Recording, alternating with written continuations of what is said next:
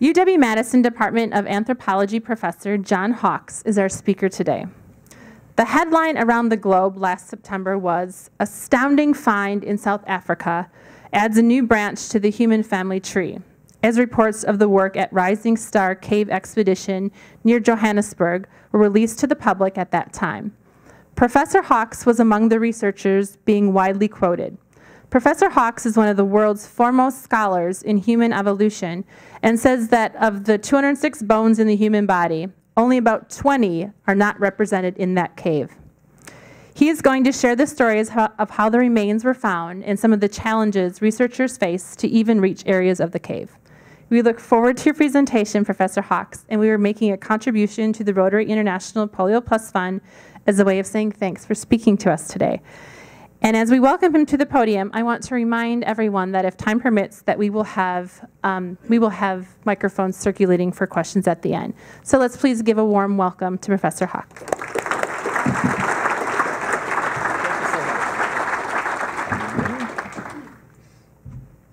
All right, I want to thank the program committee for inviting me here. I want to thank all of you for turning out to hear about this.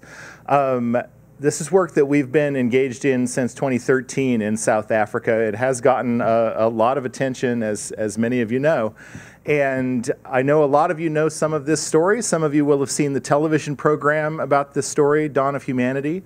I know a lot of you out there are generous supporters of the university and follow a lot of the things that the university does. So this is big news. The University of Wisconsin has the largest single contribution to this outside of South Africa. So it is really a major research effort that we've undergone. It has been really a great honor for me to be involved in a project that has had National Geographic, and I will say also the University of Wisconsin's media investment in it from the beginning, because we have some very unique video footage that covers the entire discovery from the moment that bones were first detected in this cave. And so one of the great pleasures associated with that is that I can tell some things not by telling you, but by allowing people to tell in their own words as they experienced it. So let's see if this video is going to queue up for us. It might take just a second to load because it did earlier. Here we go.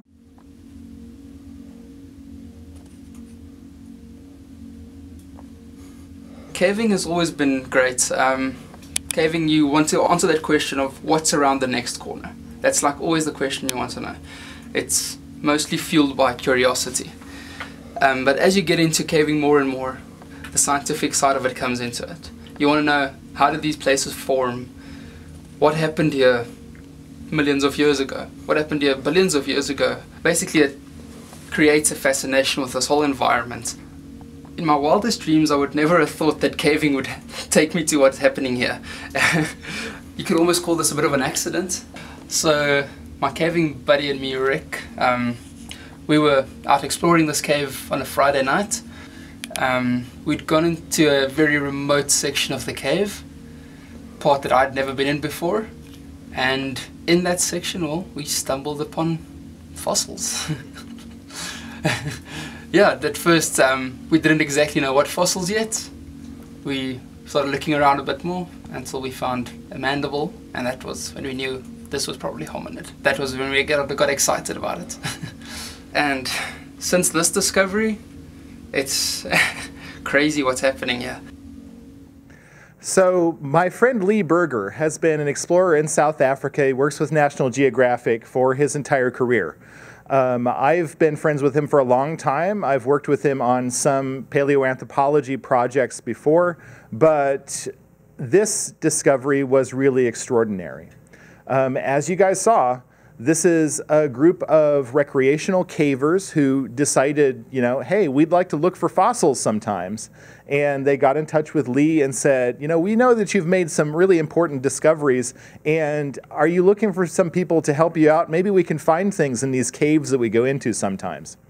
Now, in the video, and one of the reasons why I love to show it is that you can see them just squeezing through these totally narrow passages. This is a really unique skill set. And I'd like to ask, how many of you guys have been in a cave? Yeah. Okay, how many of you have been in a cave with the lights totally out, so it's just dark, just pitch black, okay? How many of you have been in a cave where you had to squeeze through a passage where both your front and back were squeezed against the walls of the cave? Yeah, a few of you. That's a very different kind of scenario. And in this cave, the Rising Star Cave, which lies underneath this hillside, underneath that hillside are 2 kilometers of underground passages. And this is in an area of the world where we, as a field, have been exploring for fossil evidence of human origins, human ancestors, for more than 70 years. So this is a place that's really well explored. This site where we're working is less than a mile away from 4 other fossil sites with important skeletal remains of early hominid ancestors. Nobody knew that in the 2 kilometers of underground passages here, there was something more to find. Everybody assumed that there's nothing more out there. And so actually when these guys came and said, would you like to have us look for stuff, our thought was, and Lee's thought initially was, the first place you look is where you really think you know it really well. And so he sent them into this cave anticipating that they're not going to find something new, but they're going to start to systematize. They're going to start where they know really well and then go outwards from there. No one expected in the first cave they looked at, they would find an undiscovered trove of hominid bones. And I got to tell you, when the pictures came out of the cave, the same pictures you guys were just seeing, when they came out of the cave and Lee sent them to me and said, what do you think about these? We could see in the photographs that there was some sort of early human ancestor that was there. The bones that were just on the surface said, wow, this is not a modern human. There's a jawbone there that looks like it's some sort of early hominid. There's enough bones there to potentially make a skeleton. And how many of you guys have heard of Lucy? Yeah, okay. Most famous fossil in the world, probably. And when you look at what Lucy is, she's just in the news this week because they think that she fell out of a tree and have evidence of fractures. That's a skeleton that has maybe 40% of the body represented. And it is one of the most important discoveries that we've ever made. We were looking at the floor of that cave, and we could see there's a lot of bones here. This is going to be one of those skeletons. This is going to be a big deal. The problem is, how do you explore a cave like this? And this is a schematic of part of the cave. It's not the whole cave, but it's the part from the entrance that we use to the chamber where we work. And the important thing to see about this is that there are a couple of places in this cave that are extremely narrow. There's a very narrow tunnel called the Superman's Crawl. We call it that because in order for a normal-sized person to get through it, you have to do one arm up and one arm down so that your shoulders are minimized. And you scooch along. It's about 10 inches top to bottom, and you're scooching forwards through this. Many of our larger-sized team members, if they go through it, the rocks sort of reaching out at them sort of strip their coveralls off. So we've got some great video footage of people's sort of nethers being exposed. You get really up close and personal when you're caving like that. Obviously, some of you have been in situations like this, know how it works. But the more important thing is there's a climb in this cave called the Dragon's Back. It's a natural fall of rock from what was once the cave ceiling and now constitutes a large pile of jagged rocks that our team has to climb up with ropes. And then at the top of that, there is a vertical descent. And when you saw them sort of squeezing into this in the video, what happened was that Steve Tucker, who you were hearing from, they were resting at the top of Dragon's Back, and he wedges his body down into this crack, and he's like, I can't feel the bottom of this with my feet. I wonder what's down there. And so he went down what turned out to be a 40-foot vertical climb with a width. It's a long crack, but narrow in this dimension. So it pushes against you, and they're jagged rocks. It's got a width of 7.5 inches. That's where these bones are. So in order to explore this chamber and assess what was there, Lee had to recruit a very special team of people. It's not me. I don't fit. I do lots of things. He put a call on Facebook.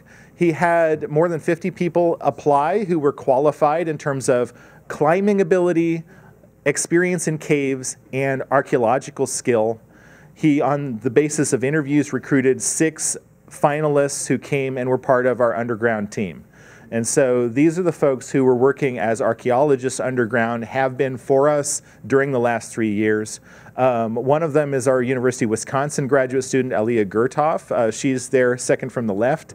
She's just finished her PhD and is moving out to Portland to take a new job. Marina Elliott in the center is now head of our excavation on the team in South Africa. She's from Canada.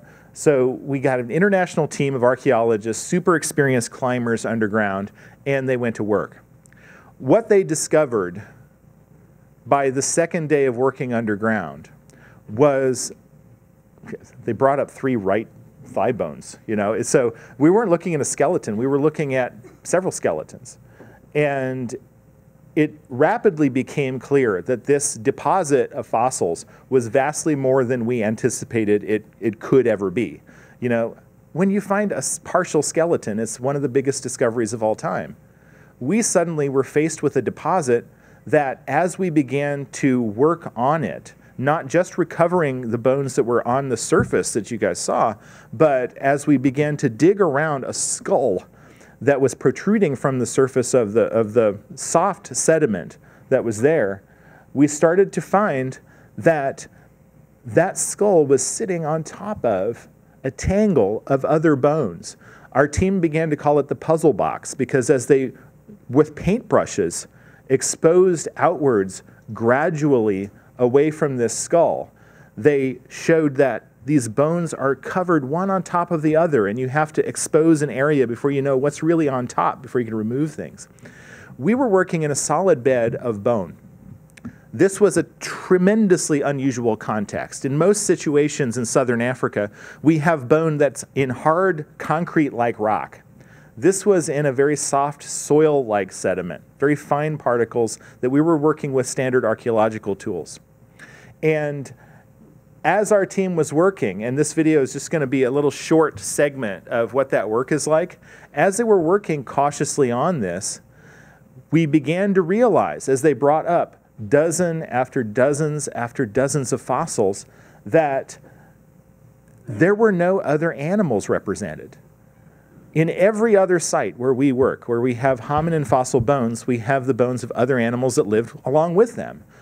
Caves collect bones from many kinds of creatures that are using the caves, or the prey of carnivore species like leopards that are using the caves. And so we find hominin bones as a very bare minority of what we find. Most of what we find is antelopes and baboons and other kinds of creatures. In this cave, we've got none of that. We've got only hominins, and we have a lot of them. This was a unique assemblage. It's something that we had never found before. Now, I do go in the cave. I am useless. It's sort of a joke for me to be in the cave. Everywhere that there's something interesting, I can't get there. And we're working now on a second site within this cave, another site that has some hominin material, and Lee once went there. I'd say Lee is a little bit thinner than I am, and he's an explorer, right? So he had to go. And he went down in, and he couldn't get back out. And so it is really a hazardous working environment. And our team that goes in the cave does so, with all kinds of safety protocols and training. And they are remarkable, remarkable people for it. As we packed the material from the cave, we had acquired what was, within 3 weeks of work, the largest fossil hominin assemblage ever recovered in Africa. And we knew that we had to analyze it in a different way than is typical of our field. A lot of you follow human evolution, and you know that there are major discoveries and it's a jawbone. And sometimes we spend years working on that jawbone, and we do a lot of science on it. You scan it, you look at the scans, you describe it compared to every other fossil that represents the same part. You have to figure out where it is on the family tree. It's a lot of science, and it takes some time. We were dealing with a discovery that was an order of magnitude larger than anything that anybody had ever dealt with before. So we put on Facebook a call for young scientists, people who were early in their careers, to come to South Africa to work on this new discovery and to analyze every part of it. We recruited people whose expertise was in the analysis of just hand and wrist bones, people who work on the foot, people who work on the pelvis and the skull, and we had 8 people working on the teeth.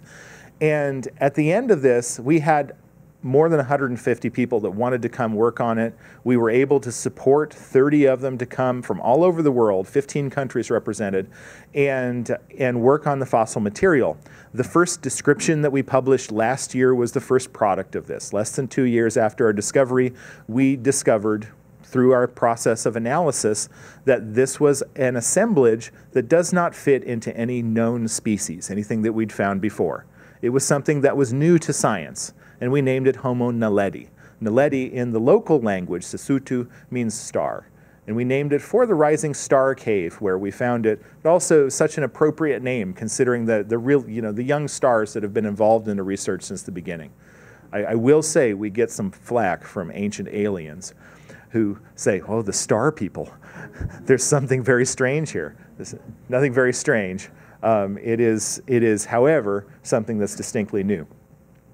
Now, I don't go deep into, our fossil history in a talk like this, but I'll say that a natural question with something new is, where does it fit? When we call it Homo naledi, what our team has assessed is that it's similar to other species that belong within our own genus, the genus Homo. Homo sapiens is our species. Homo erectus is one of our close relatives. There are earlier kinds of hominins that we call Australopithecus. The Australopiths are like humans in walking, standing upright, but very different from us in having very small brains, very big chewing teeth, and very ape-like anatomy in most respects other than upright walking. Homo naledi fits with our lineage. When I show you this slide of skeletons, I want to say, these are the skeletons. We have hundreds and hundreds of specimens of fossils that represent ancient humans and our relatives and ancestors, but mostly they're teeth and jaws, and some skulls, and sometimes you get a piece of a thigh bone, or these are the partial skeletons that we have. There really are fewer than 10 of them, representing the first 3/4 of our evolutionary history.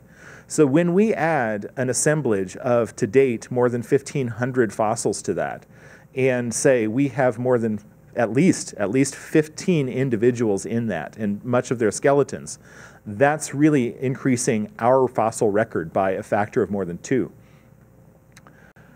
Looking at the entire skeleton, I can tell you some interesting things about Homo naledi. Homo naledi is like us in standing upright. It's like us in having very human-like feet. It walked like humans do. It's like us in having a stature which is around that of small-bodied humans, around 4'6" to 5 feet tall. There are people in this room who are that stature. We haven't found a taller individual of this yet, and we've got a lot to work with. So we think this is the range of height that they had, but it's like some very small-bodied human populations today. I will tell you it's very different from us in the size of its brain. Its brain size is about 450 cubic centimeters, which is around 1/3 the size of yours. It's got a small brain, and it's smaller than almost everything else that we place within our genus. That's something that's different about it, and something that puts us sort of on the edge. This is, wow, are we sure this is Homo? The reason why we call it Homo and are fairly certain about that is that when we look at its anatomy, it is actually much more similar to members of our genus than it is to other kinds of hominins, like the Australopiths. It's got those Homo-like characteristics. There we go. Okay.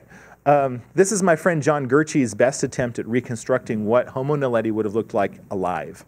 Obviously, there's artistic sort of reconstruction going on here, so we can't be sure about things like the skin color and so on, but a lot of it's based on science. Certainly the muscle structure, that's as good as anybody could possibly do. That's what the head looked like.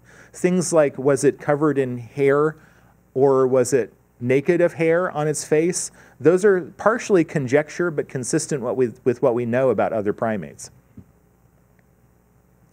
As I mentioned, we have at least 15 individuals represented in the cave. We know that from the teeth. We have 190 teeth out of the cave. These represent all ages of individuals. We have babies, young children, older children, adults, at least one old adult, and old in our context. I know that you guys, right? If they had to write the birthday check, we're talking about $35 here. We're not talking really, really old, but that's as old as we find hominins in this kind of population ever got. That's when they've worn out their teeth. So we're looking at, sort of a population of individuals here. One thing I like to point to is the hand. The hand is so evocative because there's so much personality in the hand in a way, but also because it tells us so much about behavior. And Homo naledi has one hand that we found in articulation, all the bones present except for just one little bone, the pisiform bone. And when we look at that hand, it's a very human-like hand. It has broad fingertips, as we do, for making stone tools, gripping onto things very powerfully. It has a wrist that's well made for manipulating objects, holding things powerfully between the thumb and finger. This is as human a hand as we found in anything before Neanderthals, very close relatives of humans. That being said, it does have very curved fingers, and that's something very unique to us because it probably means that they were, in fact, climbing on curved, what we call substrates, which means really branches. They were climbing on things and doing it habitually. That's why those fingers are curved. Lots of evidence of the foot, a very human-like foot.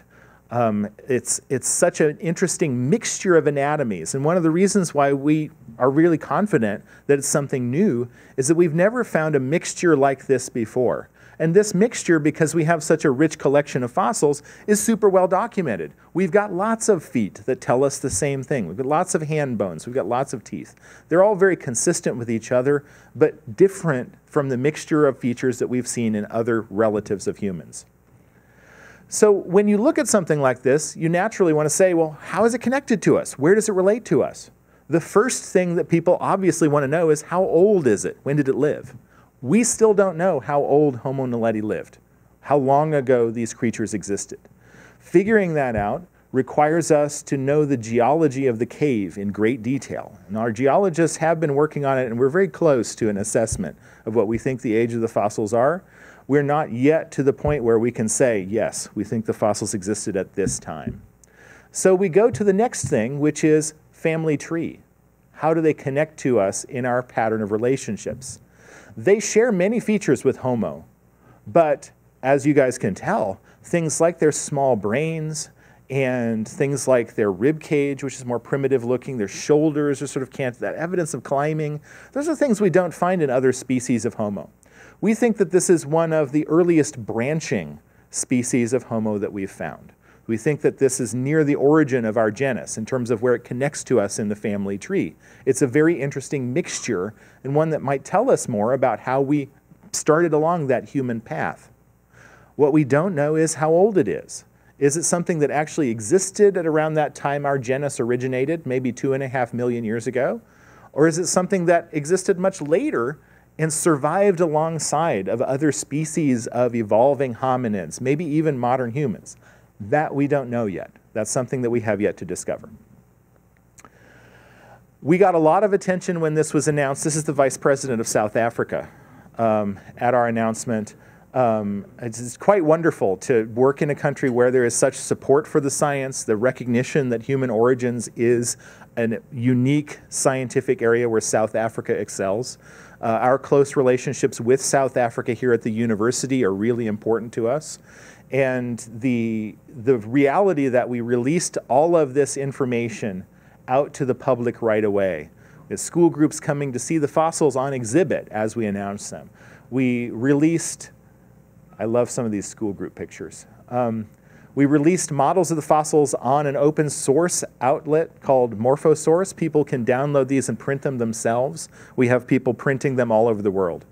That kind of sharing is really a first in our field. People don't easily share stuff. And so to put it out there and say, look at this, print it, get it in your schools, and talk about it. You know, we want everyone to share the research. This has been an enormous advancement, and one that we are certainly going to continue, one that fits with the University of Wisconsin's idea of outreach and service to the public. Final thing I want to say, people ask, how did the bones get there? Our best guess for how the bones got there is that Homo naledi put them there. We've excluded a number of scenarios that we find work for other sites. In other kinds of sites, sometimes carnivores accumulate bones. They're prey animals. Those bones are marked by bite marks. They're broken by the teeth of the carnivores. They represent certain parts of the skeleton because carnivores will drag some and not others.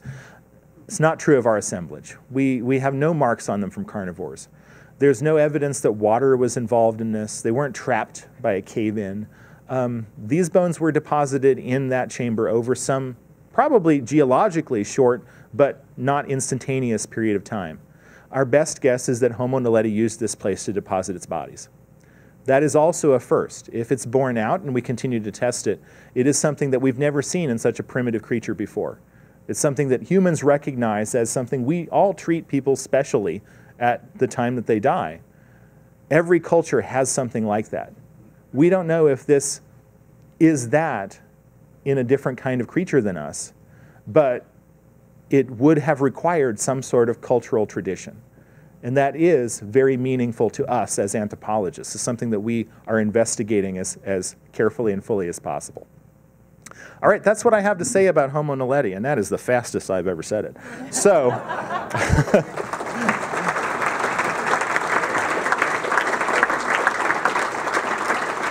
I do know there are some questions out there. I think we've left some time for some. I'm happy to take them. I know that there's a microphone around, so we make sure that people who want to ask a question get the mic, and I'll take a few. Yeah. Did Lee get out after 45 minutes? 45 minutes of straining against the walls of that cave. Yeah. No, it was not easy to get him out. In principle, if your body fits in, it should fit out. But in reality, as you're climbing, you're using different muscles than when you're descending. Okay. And that makes the difference when the difference is really, millimeters. Yeah. Thank you very much. It's very interesting. It makes you proud to be a Badger. And the question is there any chance of reconstructing DNA from this? It's a great question. We actually have samples here at the university. We are attempting to get DNA out of them. We don't think that it's not a hopeful situation. We don't know the age of the fossils yet, so we can't say that they're too old for it. But the preservation here in this cave, they're wet when they come out of the cave. It's not a cold environment, so it's a warm environment, and that is not usually favorable for DNA preservation. But we are trying everything we can.